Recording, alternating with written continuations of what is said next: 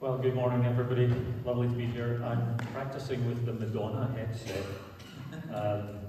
We'll see how we get on. There will not be any Madonna dancing, I can assure you. But I'm not used to it, so we'll see how we get on. This morning, then, we'll do our usual that we've got so used to and run mostly through without many interruptions. It's good to see you all here. It's still a little bit of summer holiday, various people off. Brian and Alison sunning themselves somewhere, can't quite remember where. A bit like my dad, go somewhere hot and then complain about the heat, but hey. We've got Jeanette back with us, which is great to see. So welcome everybody who's come back. Usual notices really, thank you very much Helen for getting them together. Next week we have Graham Alvins from Grace with us, and then the week afterwards, Graham's taking a topic from 2 Samuel 8, Jesus the King, which actually ties in very well with the theme that we've been working on as we go through the Bible. And then Sunday the 15th, Philip Rowlinson, you may remember him visiting us before, and he'll be speaking on the Proclaimed Kingdom, which is the next in our series. Quite a lot to be praying for. Do look at, Helen puts a lot of effort into this. It helps us keep our church moving, and please do note all the prayer points and use them in your daily prayers. In particular, pulling out the search for a pastor. We had a follow-up interview. I mentioned this to folk who were at the prayer meeting, a follow-up conversation with one candidate, just to try and fill in some of the gaps that were in the application, some of the questions that came up during the application. And the search group are going to meet on Zoom on Tuesday evening to discuss that conversation before we decide on any next steps. And the other thing I would call out to be praying for is the imminent arrival, is it Thursday, I remember, of Elevated Joseph from Malawi. Do pray for them. You can imagine by then, no doubt, the weather will have turned even colder and rainy, and they'll have a huge culture shock. It's their first time in the UK. I think it's... Did JJ go to South Africa for some training or something, or is it their first time out in Malawi? They've never been out of Africa and their corner of southern Africa, so imagine the shock. So do be praying for them and for their long programme. And then finally I've put some notices out on the table again for the Bible training event that's being run by the 4 counties. And Ruth and I, and Elivet and Joseph are going to go. That probably means there isn't much space left in our car. But do let me know, do pick up the leaflet if you're interested, talk to me if you're interested. Anybody who would like to know a little bit more about how to approach Scripture in a structured way as we look to interpret it and understand it, it's a great piece of work that we're going to be finding out about at that event. Okay, notices for this morning. Isn't it wonderful to gather together as a people, as a local fellowship? As we look to serve the Lord, as we look to know Him better, as we look to reflect Him in our daily lives together. Don't know about you, but if it wasn't for our ability to meet face to face together and encourage each other, my Christian life would be very different. So let's come to the Lord in prayer as we look to open our hearts and our souls to Him. Heavenly Father, we gather together in joyous celebration of your eternal kingship that we have seen reflected all the way from the book of Genesis through to where we've got to in our study of your story, of your interaction with mankind. And we lift our hearts and voices as we rejoice in the truth that Jesus is Jesus, our Saviour, that He reigns with love and righteousness right now in heaven and in our hearts through the working of His Holy Spirit. And we thank you for the victory over sin and death that means we can come with open hands and open hearts this morning before you And we can have that hope of eternal life through nothing but Jesus Christ. May our worship today be filled with awe at what you have done for us, for gratitude for that, and also with triumph that all is conquered through you, as we proclaim your glory and majesty, even as we meet here, this small group in one corner of your globe. Guide us with your Holy Spirit, and let our hearts be ever lifted in praise this morning and as we go into the week ahead. In the name of Jesus we pray. Amen. Amen. Let's come and worship our God and King in music and song, and then in prayer. And as usual, please keep those prayers short so that lots can join in. We read in Psalms, "Give thanks to the Lord, call on his name, make known among the nations what he has done. Sing to him, sing praise to him, tell of all his wonderful acts. Glory in his holy name. Let the hearts of those who seek the Lord rejoice. Look to the Lord in his strength, seek his face always." Thank you.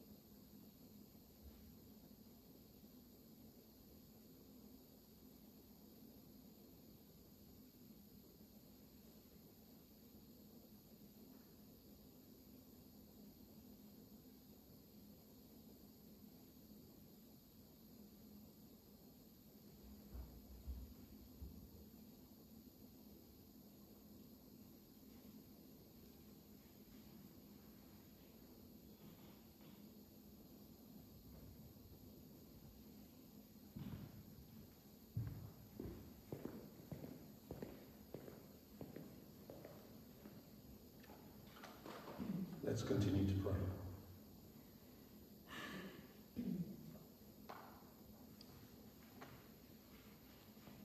Almighty God, whose only Son has opened for us a new and living way into your presence, give us pure hearts and steadfast wills to worship you in spirit and in truth. As we rejoice in the gift of this new day, so may the light of your presence, O God, set our hearts on fire with love for you. We come before you seeking renewal in mind, body and spirit. We ask that you fill us with your peace and mercy and help us to let go of any burdens that are weighing us down. May your Holy Spirit wash over us, cleansing our heart and refreshing our souls. We pray for our church family and those in need of your physical support, for Stella, Ruth, Anne, Steve and Maggie, for Erba and Simon and their elderly parents, for Brian and Judy after her eye treatment, and similarly for Esme. Father, we thank you for answered prayers. We praise you that Tina is fit and well again and able to be back with us. We lift before you Bernard and Alison. We pray that you bless them with a good holiday and a time of refreshing. May you continue to give them strength when they return to care for Alison's mum. We pray for Teresa's brother Rinus in Holland. May you reassure him of your love and presence with him as he moves to a hospice this week, and be close to the family during this time. We uplift before you Tim and Nicola as they prepare for moving on in their education, and for Eleanor and Caleb starting new schools this week.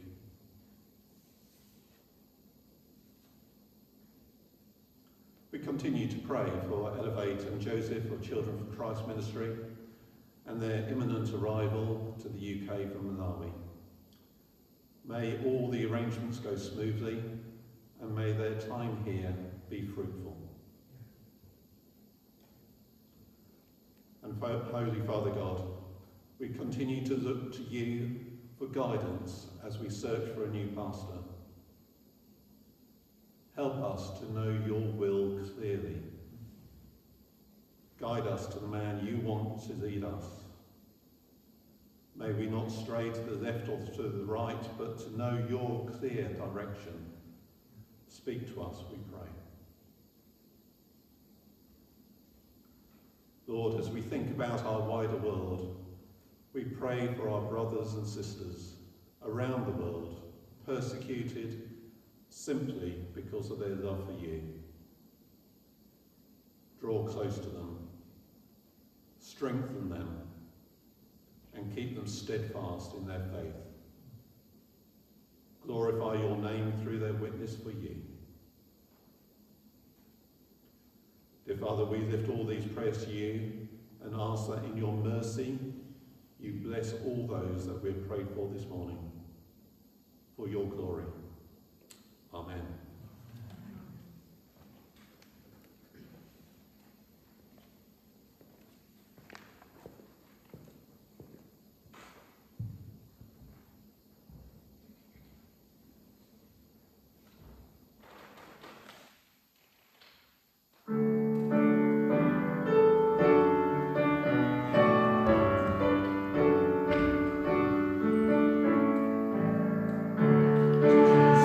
Jesus is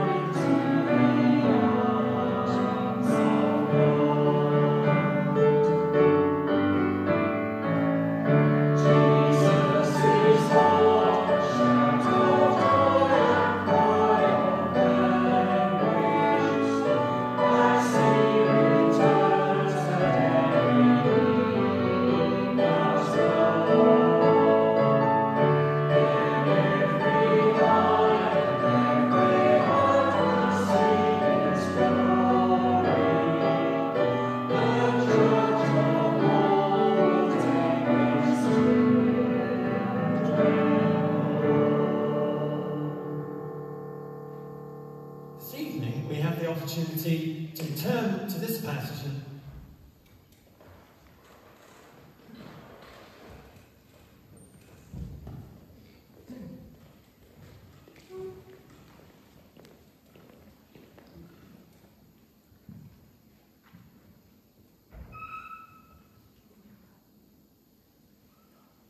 The reading is from Mark chapter 1. We're going to be reading Mark chapter 1 verses 1 to 15.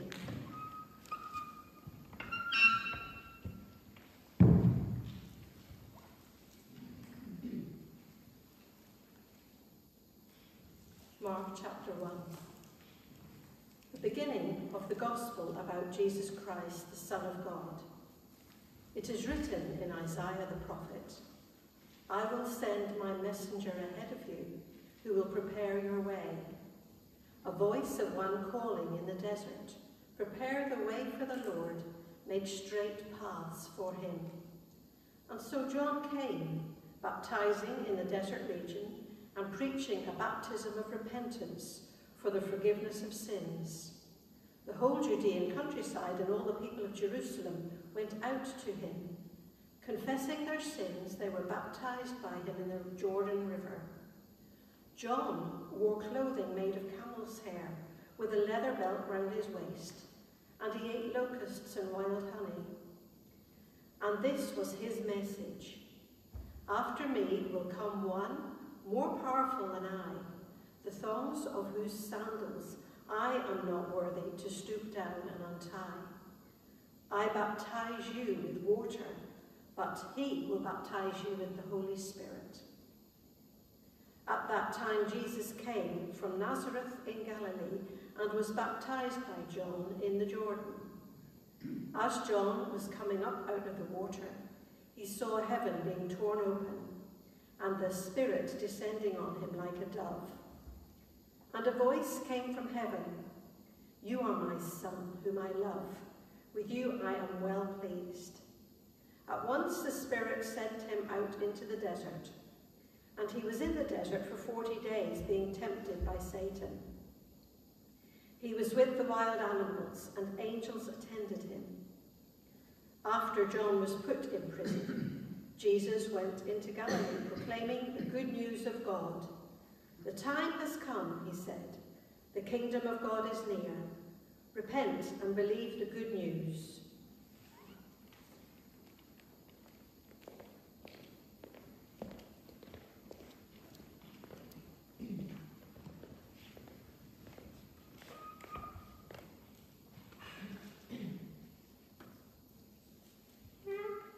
This evening we have the... When you're putting together the PowerPoint, you can sometimes forget there's a bit of video on a page because it looks black, just like the black pages. So that's what's happened there. We're not listening to that again. But I hear you had a good time, was it last week, listening to that sermon. So it's good that we have the flexibility of being able to look at quality sermons like that. My only plea would be, don't judge your local preachers by the standard of these great guys that are on YouTube. The time has come. Keep the Bibles open in your hand, your finger in First Mark. We'll come to it in a second. But the time has come. I don't know about you, but when my brother and I were little, the biggest event in the year was Christmas. I don't know about you, but Christmas was just something special. Presents, of course. And for us, the countdown began really early. In Scotland, we haven't, in my day anyway, we hadn't inherited the American idea of Halloween. It was still the Celtic idea of Halloween, and it was quite big. So countdown to Christmas started at Halloween. And all these days afterwards, it was the countdown, and the anticipation of Santa Claus coming was phenomenal. Is it still the same in your household, or not quite so bad? This one in particular. And you know, when it came to Christmas Day morning, I don't know, we were up at the crack of dawn, bouncing on our mum and dad's beds to try and get hold of presents. But it was always, well, for many years, it was an anticlimax for me. You see, you may have noticed I have terrible difficulty remembering names and particular terms. And back in those days, it was the same. Through the year, we always played soldiers. This was in the 60s, okay? The Second World War wasn't that far away. And cowboys and Indians and Brits and Jerrys was the in thing through the woods close by. And I always wanted a soldier's outfit for Christmas. But I wanted a cavalry soldier's outfit. The problem is, by the time I came to write my letter for Santa, I couldn't remember the word for cavalry, so I said a soldier's outfit, and every Christmas I got the wrong soldier's outfit. I was disappointed. What I'd been hoping for didn't satisfy me. The wonderful thing about where we are now in our story is, in God's big picture, is we get to the point of complete fulfillment and satisfaction starting in our world for the first time since Genesis 3. We've been through quite a sequence of events, haven't we, in our Bible studies, through the Bible from Genesis, the pattern of the kingdom. See if you can remember the basic points as we went through those. The pattern of the kingdom, the perished kingdom, the promised kingdom, the partial kingdom, when Israel entered the promised land, the prophesied kingdom, that despite everything that was going on, there was going to be a better future. And now we have got to the present kingdom, to which the whole story has been pointing. Do you remember these diagrams that have gone up every now and then? It's a brilliant picture to keep in front of your Bible or whatever, or maybe you've got a study Bible which shows this in different ways. The Garden of Eden, the fall, the promise to Adam and to Moses, the Exodus, the law, the conquest of the promised land, the monarchy coming in. And what do we find with the monarchy? After David, what happens? It's just spiraling down in decline. But then there was the prophetic point forward to the great hope, to the coming of the perfect King. The Bible's very clear about Jesus' fulfillment of this promise. That the whole Bible points forward to this person called Jesus. The Bible as one story about one person, Jesus, God's King. John 5:39 says this, you study the Scriptures diligently because you think that in them you have eternal life. These are the very Scriptures that testify to me. He was saying to the Jews here, Jesus was saying to the Jews, the whole of the Scriptures that you study are pointing to me, just as we have found over these last few weeks. And in 2 Corinthians, Paul says this, for no matter how many promises God has made, I think this is wonderful, all these promises that he has made to all these folk through the centuries, they are yes in Christ. They are yes in Christ. And in him, through him, the Amen is spoken by us to the glory of God. Through Jesus we can say Amen, Amen, Amen. And the coming of Jesus isn't just the fulfillment of human history. We're told in Romans 8 that the whole of creation has been waiting for this time. You remember the disaster in the Garden of Eden wasn't just about humankind, it was about the whole of creation falling. And we're told in Romans 8 that the whole of creation groans in the pains of childbirth right up to the present time, when creation as a whole finally meets its king and he starts to rebuild his kingdom. And it's not just about history. Wonderfully, as so many of us know here this morning, it's not just about history. The Bible tells us that you and I can meet God's Christ today. And for many of us, we're meeting him here together today as he works through his Holy Spirit in our lives and our times and our places and our relationships. As we meet with him daily and he changes our lives forever and for eternity. So this morning we are going to look a little at this present kingdom and what it means that Christ has come as the fulfillment of those promises. As we look at the book of Mark, I love it. It is so pithy, and it's and the first thing I'd like to pull out in our little passage and use it as some hooks to hold some principles onto is kingship declared. I love the book of Mark. It's usually the one I would recommend a new Christian to read first, or somebody seeking, because it's short and it's pithy and it keeps boldly to the clear path of Jesus' life.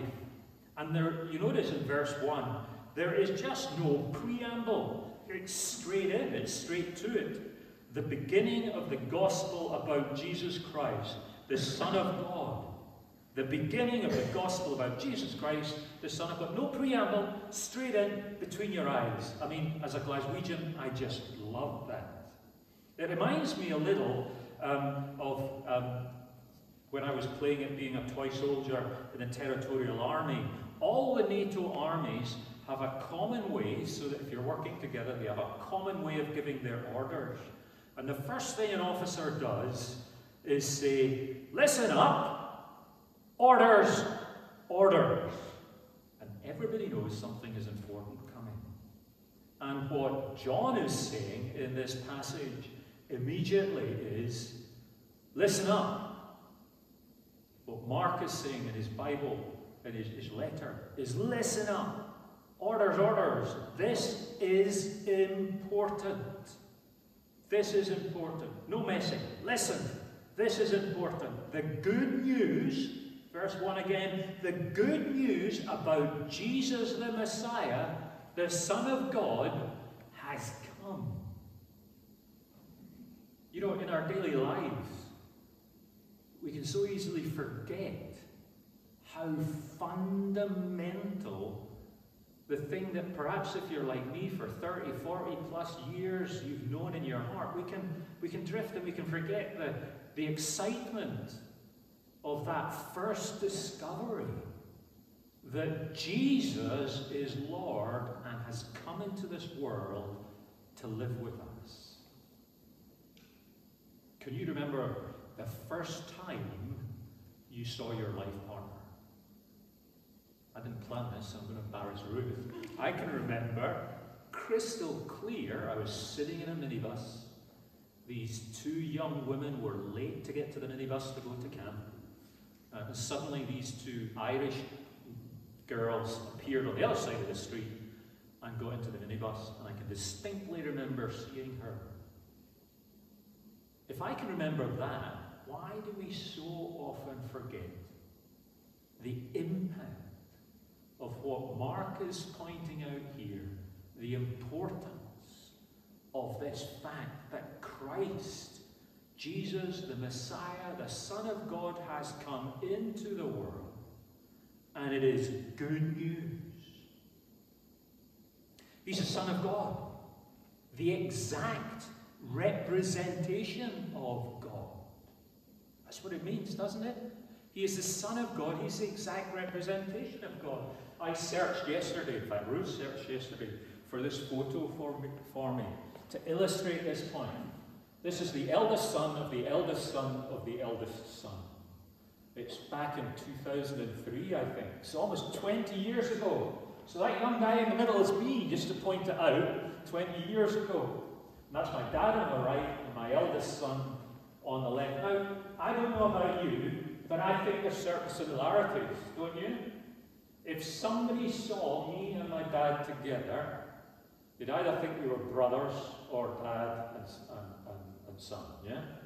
Because I am an image of my Father. There's some of my mum in there, but it's more of my mum and my brother than it is of me.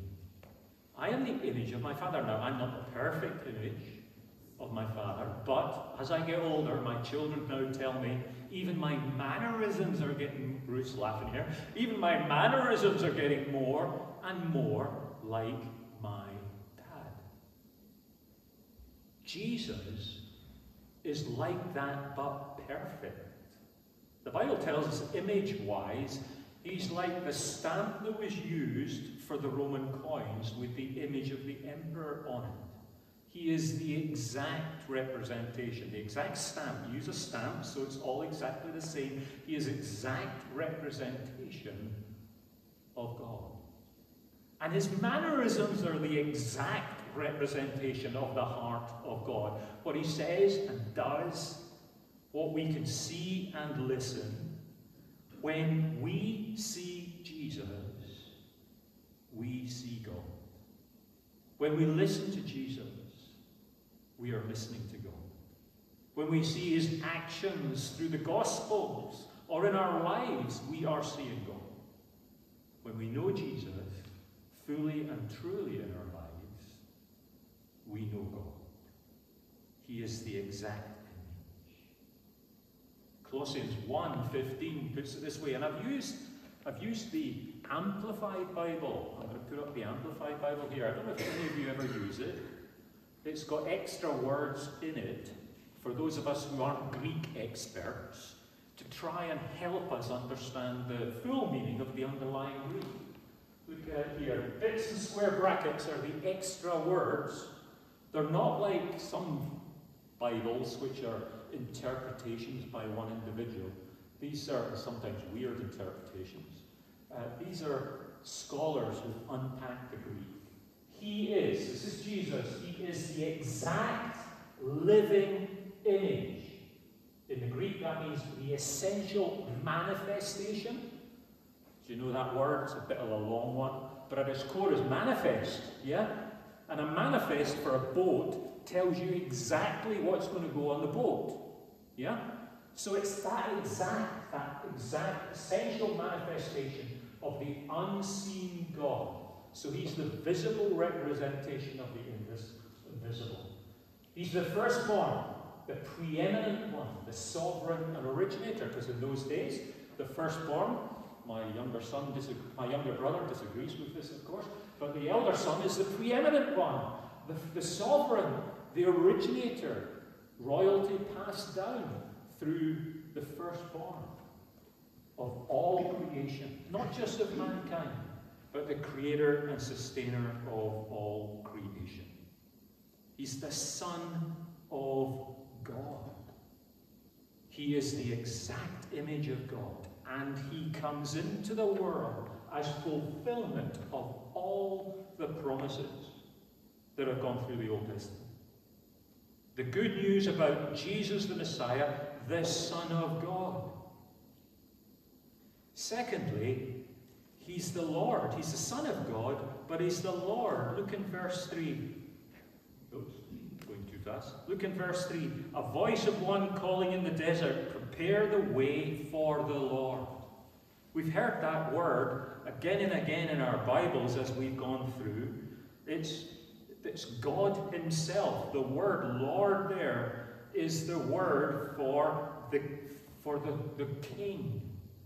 Usually applied in the Old Testament to God, sometimes in the prophets applied to the person who's going to come, but also with that always with that connotation that it is God himself. John is like a town crier saying, "Get out of the way, here comes the king." You know, even today, have you ever seen a royal set of cars coming? When Ruth and I were in Malawi, we once had to stop because the president was coming in his car. And the police stopped us, and we were waiting, and we were waiting, and we were waiting, because it was so important that the roads were clear for this guy. And then about 15, 20 minutes later, finally the apparatus come, and they sweep through, and then we're allowed to go on our way. That's what John is saying here in Mark. That's what John is doing here in Mark. He is preparing the way for the King. The King is coming. The time is so very near. The God who spoke through the prophets is now amongst us. And my friends, he's here with us today as well.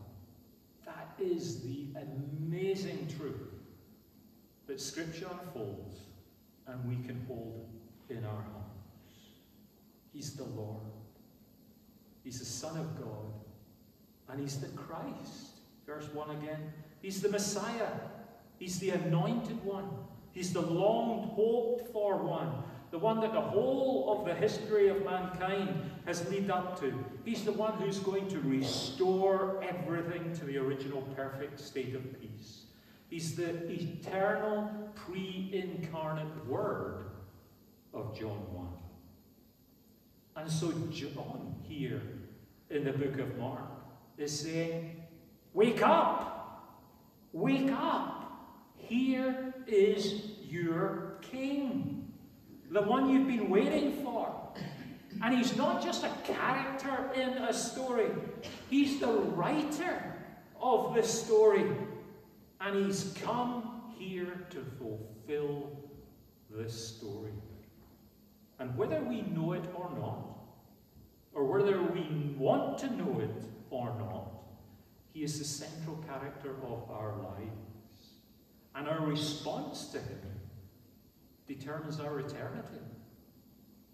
Are we living out our lives as disciples, if we're disciples here this morning, with Christ, our King, as the center? Kingdom declared, but also kingdom recognized. As John meets, in the passage we've been reading this morning, as John meets his longed-for King, he recognizes him truly for who he is. We see this in his humbleness. After me will come one more powerful than I, the thongs of whose sandals I am not worthy to stoop down and untie, he says in verse 7.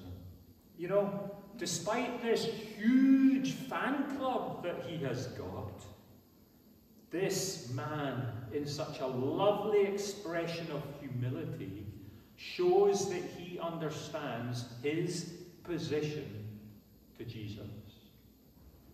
I don't know if maybe deep down he remembers that when he was still unborn, that cake of recognition that we read about in the Gospels. He obviously knew Jesus from a human perspective because he was his cousin. But here he recognizes him for the full spiritual person that he is. And if anything, would that not be more difficult? You know, if your brothers or sisters or cousins came up to you and said they were something really special, it's probably the last thing you're going to believe. But John recognizes Jesus for who he truly is, and his relationship to him, not as cousin, but as fallen sinner in front of the Messiah, the King, the Son of God. And we see this is understood because he recognizes what Jesus is about in verse 8. I baptize with water, but he will baptize you with the Holy Spirit. John recognized his limitations. You know, baptism with water wasn't something special. It was part of the Jewish tradition. It meant I recognize I need to be forgiven. I recognize I need to repent. And I want to start again. But John knew that any bath was just the outside. And what Jesus could do was clean the inside through the work of the Holy Spirit. Our inner life, our hearts can be cleansed pearl white.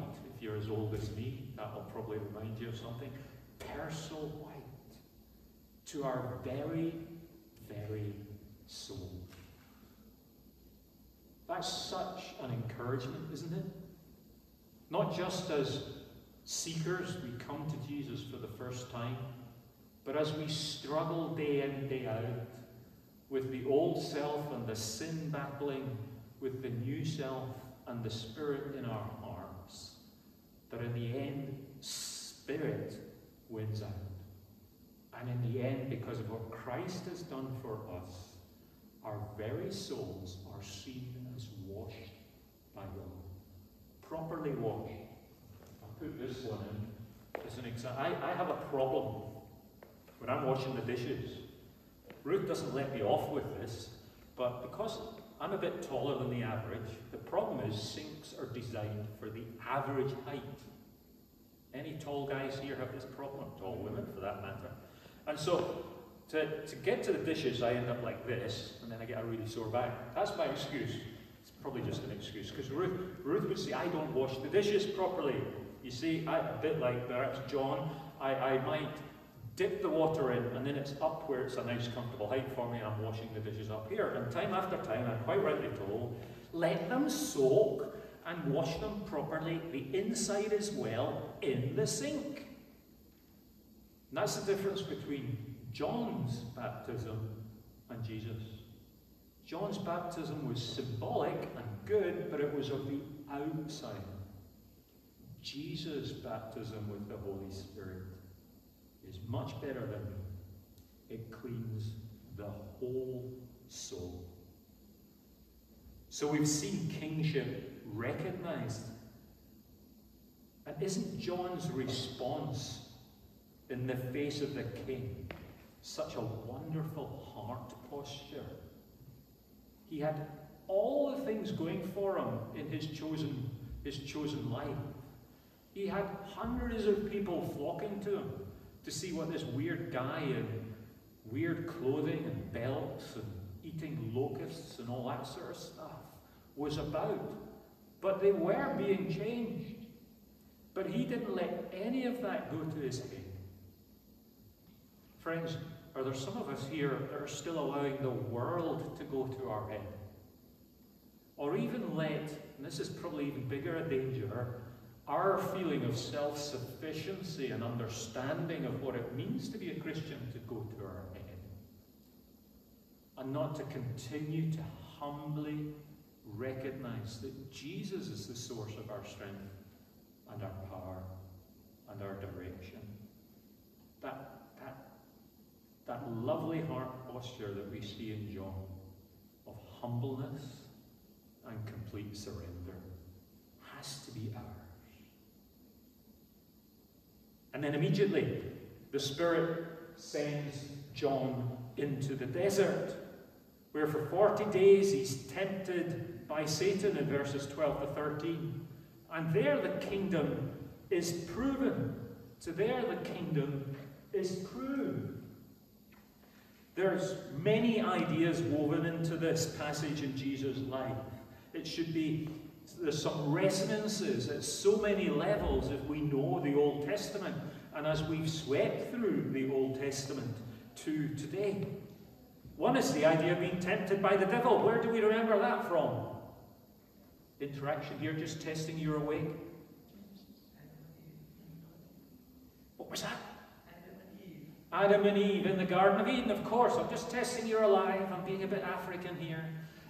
The Garden of Eden. And that would have been in foremost in listeners' minds. Again, as so often in Scripture, the prophets did this. God has planned this almost to be like performance art. The actions are part of the story. They're part of the big picture. It's not an audio book. It's a movie that God is creating in his interaction with the world. And here is Jesus being Adam and Eve again, and in a position where he is being tempted by the evil one. The second is the 40 in the story. 40 is a really important number in the Bible, isn't it? It sort of means a long time and a difficult time. Where does 40 come up so far in our story? The wilderness. 40 years in the wilderness. And then even in like the story of Moses, his life is in 40s. I won't go through it all, but the 340s are in his life. But he spent 40 years as a shepherd, probably in the wilderness with his sheep. And it's about this, the 40 years in the wilderness was the start of the new Israel after the 40 years. And here is Jesus supremely passing the test that Adam and Eve failed, and Jesus supremely showing himself as the true people of God by passing through those 40 days without sin. Jesus is saying, trust in me. I've taken the test and I have passed it. Ruth and I, when we were in Malawi, we had to get a Malawi driving license. You can only spend so long on your UK driving license. This is a picture of the main road that wasn't far from our house in Blantyre. It actually makes me a little homesick when I see photos like this, because Malawi is one of my homes. And that was pretty typical. In a very Malawian way, they built this really impressive pedestrian flyover, which nobody used, because they'd left a zebra crossing there, and everyone just used the zebra crossing, so the cars were all held up anyway. And I was one of them as well, because I couldn't be bothered walking up there. But we had to do the test, and the test had just been changed, so that you had to do a theory test as well as a practical test. And because we had a license, it was only the theory test we had to do. And boy, that was difficult. We didn't even really know much about it. We turned up at this little test centre, and suddenly we were told we were going to do this test, and we were given this tatty little book with coffee stains on it and everything, and we quickly read up. And it was very, very difficult in a way, even as English speakers, native English speakers, because it was really complex, double negatives throughout all the tests and all the rest of it. But we passed. We passed, and we'd also passed our way back. We'd passed our driving test in the UK, a very strict one, yes? I almost failed because a child was playing with a stone in the road, and as I went forward towards it, the first thing I wanted to do was peep my horn, as I would be taught. But unfortunately, I was in a different car, and when I went to peep the horn, I washed my windscreen. I knew I had passed when at the end, when we were doing, in those days you didn't do a theory test, you did a few questions at the end of the practical test, and I knew I had passed when the instructor said, or the examiner said, Myles, when you are coming up to a child in the road, do you use your audible warning device, or do you wash your windows? I knew I'd passed because he wouldn't have joked. Many people in Malawi get somebody to do the test for them. It is so easy to pass a few bucks to somebody who will go and do the test for you. That's not right, and the consequences on the Malawi roads are quite serious. But we have somebody who has taken the test and passed it for us. It's as blunt and simple and weird and revolutionary and shocking as that. All these Jews who've been trying so hard and so faithfully through their religion to be right with God were being told that they had failed. But Jesus had succeeded. And we could become, through him, people of God. He is the vine, and we are the branches. Through who he is, we can become the people of God. So kingship proved. Jesus showing that he is God's people in a special way, and we can become God's people through him. He's showing us, do you remember that the little 3 points about what the kingdom is? People, place, rule and blessing. It's a combined third one. Kingdom, place, rule and blessing. Jesus is showing that he is the representation of God's people, and through him we can become God's people. He's showing that he, elsewhere in Scripture, he shows that he is the true tabernacle, the true place. John 1:14 shows him as the true tabernacle. John 7 shows him as the true temple. So he is the symbolism of the place in which and through which we can be in God's place. And he also shows, and we've seen it already in his kingship, that he is the true king, the Son of God, the miracles that he performed, the conquest over Satan, that he is the true king. And he is the foretaste in his life on earth of the ultimate blessings that are to come. That we have life after death. We have eternal rest, eternal Shabbat, the eternal time of peace and rest with God to come. And finally, in our passage, we see the aspect of this fulfillment in the king's call.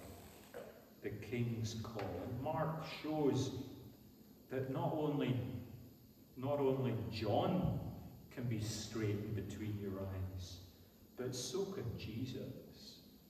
So can Jesus. Jesus, after John was put in prison, verse 14, Jesus went into Galilee, proclaiming the good news of God. The time has come, he says. The kingdom of God is near. Here's some cuddly 10 points on how to live your life. Come and be warm and cuddle. Is that what he says? No. He says, repent and believe the good news. At its core, the only valid response to this good news declared by John in the life of Jesus, in all that Jesus did in this passage and through his time on earth, is to repent. John saw that, and that drove his humble posture. The time has come. The kingdom is near. Now, in one sense, the kingdom of God was near then because Jesus was just about to start his public ministry and to display himself for who he is. In another way, it's near because the cross is coming, the ultimate demonstration of the humbleness of God the Son. And it's also a reflection forward to us in our lives here. The kingdom is near in our lives. In one way, and this is a very Celtic way, it's an emphasis on the Celtic Christianity. Because God is as near, God is so near. God is like just a heartbeat away. God is with us. Just because we cannot see him doesn't stop us sensing him. I think we must all have had those times when it felt that God was breaking into our lives. It happens in so many different ways and so many different times. It can be a passage of Scripture we're reading that just breaks in a new way. It can be a time of prayer when we suddenly feel the Holy Spirit driving us in a direction. It can be looking up at a dark sky as you wash the dishes, as happened to me as a teenager in Glasgow, and seeing the stars cast above Glasgow. We can be that close, we are that close to God's kingdom now. And of course, God could come again, Jesus could come again at any time. So there's an urgency in what John was saying, and there's an urgency in what Jesus is saying to us now. Get real. Wake up. Listen. The time is coming when every one of us will stand before Jesus, before the throne of God, and be asked, on what basis do you stand in front of me? And if our answer is about anything other than, I stand here washed by the blood of Jesus and standing with a clean heart through his baptism of the Holy Spirit, our life will be very different from the promise that God gives us here of a time of eternal Sabbath Shalom. Shabbat Shalom. Sabbath, peace and rest. And then we will see Jesus there as the King. And we will be finally, truly, God's people gathered across all nations in front of the throne. And we will see that blessing and that ruling in action forevermore. So we've seen this wonderful, wonderful climax of the story so far. The cross of Christ. Christ entering the world. It wasn't like my Christmases, when it finally came and it was disappointment. I never got, by the way, the cavalry suit. By the time I remembered the word, I was too old to want soldiers outfits. I've got lots of others. But it's not going to be disappointment like my Christmases. It's going to be absolute, perfect fulfillment. The Anointed One, the eternal pre-incarnate Word of God, Jesus the Saviour, is going to come. The composer is going to be not only the conductor of our lives, but the composer of our lives. Not just a character in the play, but the composer of the play will be before us. If there's anyone here who doesn't know the delight of that true indwelling Spirit and that true relationship with Jesus, then repent and believe is the message this morning. And do it with a sense of urgency. Cling to that wonderful Jesus we see as the perfect reflection of God. And as believers here this morning, let's remember again our first love and our first sight of the first love, and that closeness to Jesus that we had when we first knew him. You know, I have the privilege of seeing children, especially in my SU days, that first moment when they get it. And it's like a light goes out on behind their eyes. Do you remember that in you, in your heart? A change so bright that people around you saw it shining through your eyes. Let's be like that again as we seek to live out and for people to see that light shining in us in the week ahead. Amen. Amen. Amen. Amen. Amen. You'll be good Africans. Let's pray. No, I wanted to close with some words from Timothy Keller. You heard of that guy? Great preacher in America. He summed up in one paragraph, probably better than anything I've said this morning, the sort of theme. This is what he said, more or less. The Bible is not a series of disconnected stories. It is a single narrative in which every story and every character points beyond itself to one who is greater. Jesus is the true and better Adam who obeyed God in the garden. Jesus is the true and better Abraham who answered God's call to leave the comfortable and familiar, to go out and create a new people of God. Jesus is the true and better Moses who leads his people out of their slavery, not to Egypt, but out of sin. Jesus is the true and better Passover lamb, slain so the angel of death would pass over us. Jesus is the true and better Israel, who passed the test in the wilderness. Jesus is the true and better David, who slays the strong man to win victory for his people. Jesus is a true temple. He's a true prophet. He's a true priest. He's a true king. He's a true sacrifice. He comes to bring us the very goal of creation. Come to me, all you who are weary and heavy laden, and I will give you rest. The kingdom of God has come. There is only one response possible. Repent and believe the good news. Let's pause and reflect ourselves for a few minutes before I pray.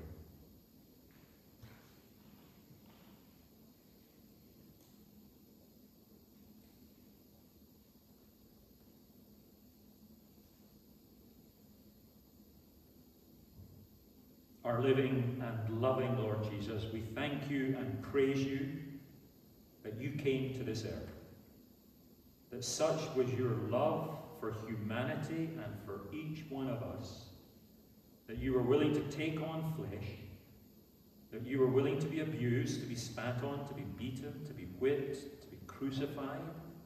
Such is your love for us.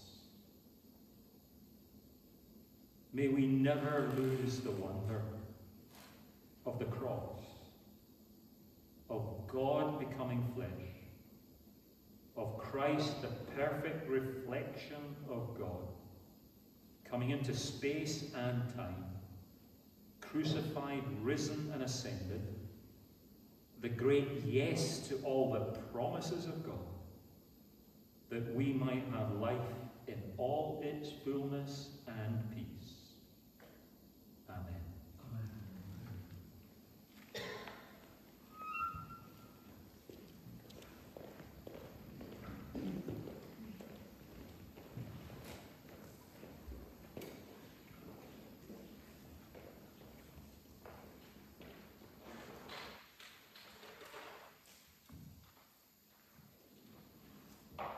We don't think we've used this song for quite a while, so Helen and I are going to just sing verse 1 and the chorus, and then we'll go back to the beginning. You can all stand and join us there, so just to remind you of it.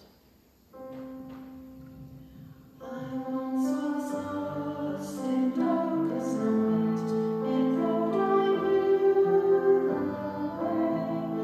Sin and promise, joy and life, and images good and brave. I have no hope when you should come. I rebel to your will, and if you have not